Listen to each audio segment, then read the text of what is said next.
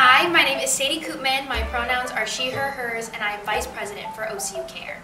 My top 3 most significant duties are scheduling meetings, which includes making an agenda for our leadership meeting and coordinating what we need to accomplish with the president, being a liaison to faculty members, so setting up meetings with the deans and making sure all faculty members know what's going on. And my favorite one is keeping people accountable while also making sure meetings stay fun and light.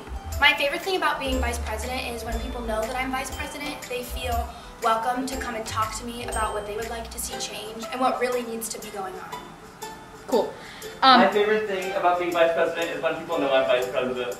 Period. You should definitely look into this position if you are very outgoing and you like talking to people, and if you are very organized. I will say it is a lot of work and it's a lot of clerical things, so if you like the paperwork, if you love the schedules, if you like an Excel sheet like I do, definitely this is the role for you. So the time commitment for Vice President varies. I like to make sure I can go to all of the branch meetings, but that's not a requirement.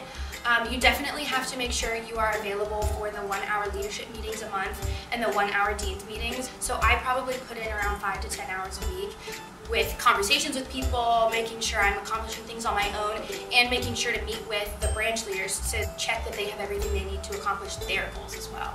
I am so excited to see our leadership team next year. This has been an amazing year serving as Vice President, and I hope you all are passionate and are excited as we are to meet all of you.